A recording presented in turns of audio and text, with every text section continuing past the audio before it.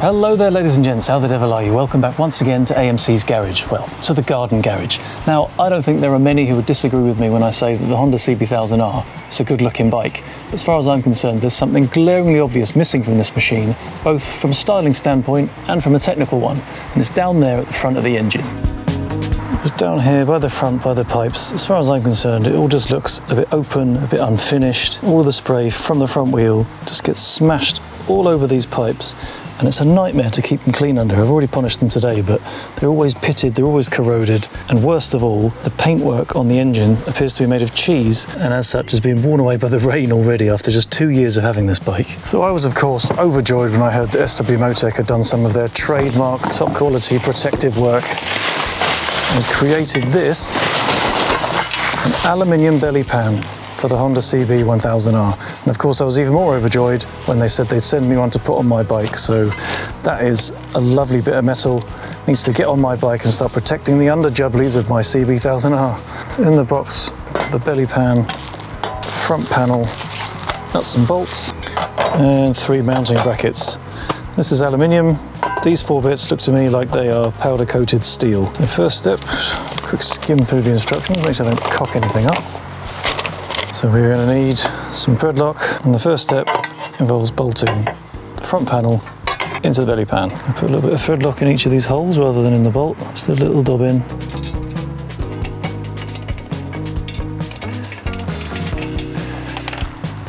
Just going to put that one on the floor for safekeeping for a second. Standard SW-Motech quality that all the holes are beautifully countersunk. We have no bolts standing proud here, thanks very much.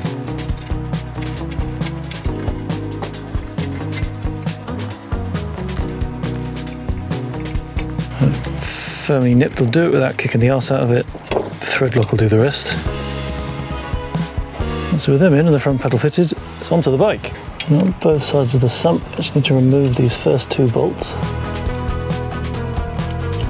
So I'm going to put that somewhere safe. We're not going to need that now, but might need it in the future if I ever want to take the belly pan off. And the front one also somewhere safe because there's 2 new bolts in the SW-Motech kit. So over here on the other side.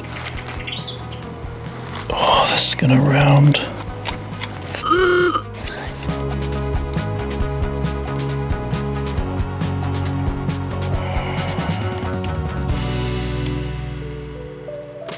And apparently because these bolts are made of toffee, this one's rounded off. That's a brilliant start. And that one too. What are they made of? Cheese? Nothing I like more than using aggressive tools on a 2-year-old bike.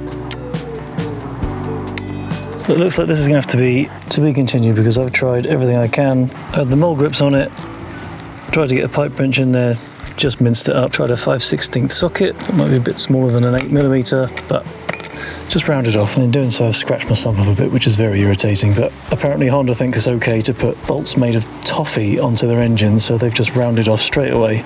So, to be continued once I've got some proper tools that will enable me to get these off properly. See you in a second.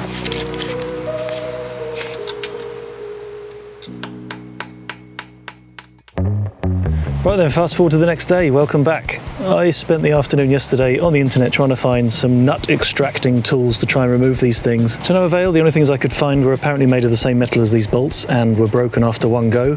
I then spent this morning charging around various hardware stores, also found nothing, but I did stumble upon a bit of an idea in that I've caused this problem because of the combination of the toffee soft bolts on this Honda CB1000R, well done Honda once again, and this horrible cheap nasty 8mm spanner. So I thought it was time to finally get myself something worth having and got myself a Wear a Joker spanner. It cost me $8.50. Well, technically it cost my wife $8.50 because she treated me. What a lovely wife she is. I then instantly jumped out of the car, came straight over here, plugged this on to try and get it. It was already a better fit, but it still rounded it off. So then what I did was I got aggressive on these little...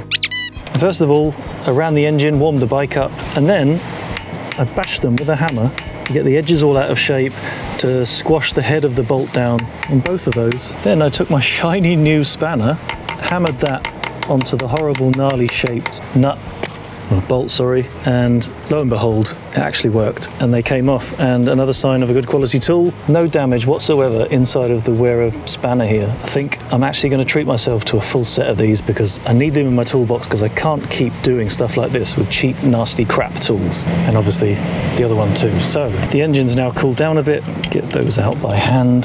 This is where I bring the deeply dexterous double nipple twizzle into play. We'll put there nowhere safe, preferably in the bin, because they're never going to be used again. Look at the state of them. They're an absolute mess. Well done, Honda. Do something about the quality of your paintwork and your nuts and bolts, because the train has definitely run off the track, ladies and gentlemen. Right there, with those bolts off, this should be pretty easy from here on out. So M6 Allen headed bolt, dollop of thread lock, ×2, washer on each. Probably could have put that on before I put the thread lock on, but never mind. Bracket piece up to the holes on the engine. Thankfully that now covers over all the bits where I've scratched the paint off the sump, but the sump was knackered anyway. Watch my video about my sump and paint woes with Honda to find out more about that. Second bolt at the back, leave them loose to begin with, I think, so that we've got a bit of play for mounting things up. And then it's up to the bottom radiator mount with my sexy new Vera spanner. Yeah, that's more like it. That is exceptionally rusty though. Another thing that annoys me about motorbike manufacturers, they put the shortest mudguards in the world on just to preordain that your radiator, your exhaust pipe at the front of your engine are going to get absolutely pebble dashed. Why can't they just make them long enough that it actually works? And just, it gets on my nerves. Right, so that's that out. Theoretically somewhere safe, but I think I'd just chuck that in the bin and I'll replace it with something better if I ever need to in the future. And then this long piece of bracketry comes into action, but not before. Put some thread lock on the bolt. Yeah, around the back like that. The bolt from the SW-Motech kit then goes in there and takes the place of the toffee Honda one, which I shall ratchet into place with my also beloved Wera Toolcheck Plus Cyclops ratchet. I am turning into such a massive Wera fanboy. Or Vera, as they should be called, because it's a good, proud German company. Right, we'll leave that loose for positioning, because that then provides the foremost mounting point for the belly pan.